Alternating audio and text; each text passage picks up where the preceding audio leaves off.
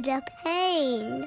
It's getting so cold. Emmett, what are you doing? Hooray! See, that wasn't so bad. Nothing got in. Ah, something got in. Well done in the film. It's absolutely brilliant. Thank you. Cheers. You've been down this road before with the Lego Movie and Lego Batman. Yeah. What's the pressure like to kind of live up to it? Because the bar is so high. I don't know. I don't really feel that pressure. I think that, you know, we just try to... I'm really lucky to have, you know, Phil Lord and Chris Miller, who are such brilliant guys, kind of at the helm of the ship. And, you know, I just trust that they're going to do something fun and inventive every time. And you're never going to recreate that first feeling you get when you see something new necessarily.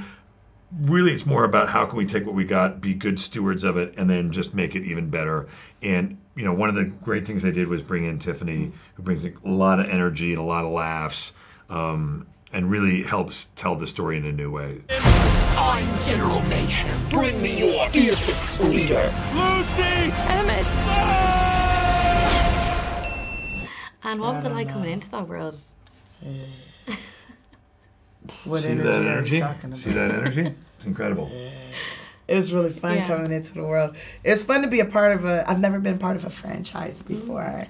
That wasn't like, you know, a Groupon, but I worked at Jack in and the they Box helped for me 6 with months, the my vocal training, you know. Yeah. I'm a queen, whatever I would not be. I'm getting super evil vibes here. I can change my form to something else if this makes you uncomfortable.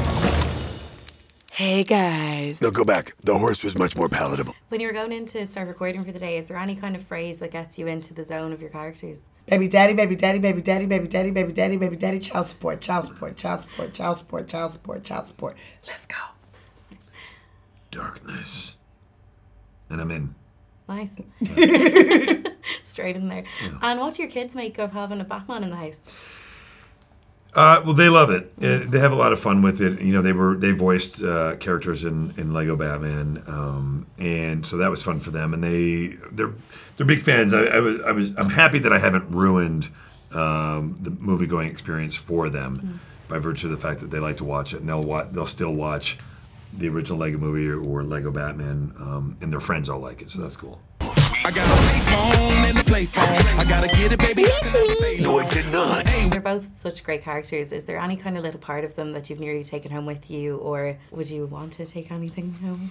I thought that they wrote Queen Whatever Would Not Be off of me because I am whatever I want to be. I mean, I live that life and I transform on a daily basis. How many different hairstyles you see me with? 40. That part. What about you? Probably 39. Oh wait, are you still asking how many hairstyles? No, I try not to take too much of. You know, Batman's pretty dark, and although in this movie he gets transformed because, well, you'll see because, and I'll take the laugh home with me. Yeah, the laugh. Actually, I use the evil laugh for all my ex-boyfriends that try to call. Oh, nice. And I just laugh in the phone, the evil laugh. And that's my way of saying, I told you so. It's great how it kind of blends the comedy and then the lovely message with it too. Do you find that's important, especially when everything isn't awesome in the real world, to kind of have that joy? Yeah, it's nice to have. This is a fun movie that's got it's got a great message. And the one that I love the most is that, you know, the idea of kind of, we need to focus more on how we're alike rather than how we're different, and find that commonality, find that common ground.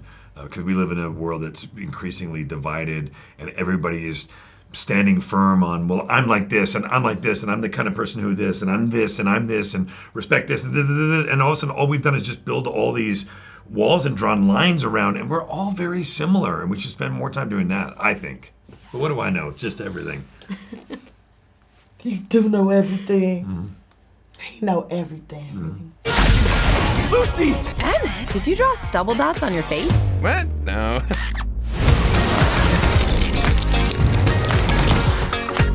Who are you? I'm your worst nightmare. You're me when I'm late to school and I forgot my homework and my pants are made of pudding? No, I don't.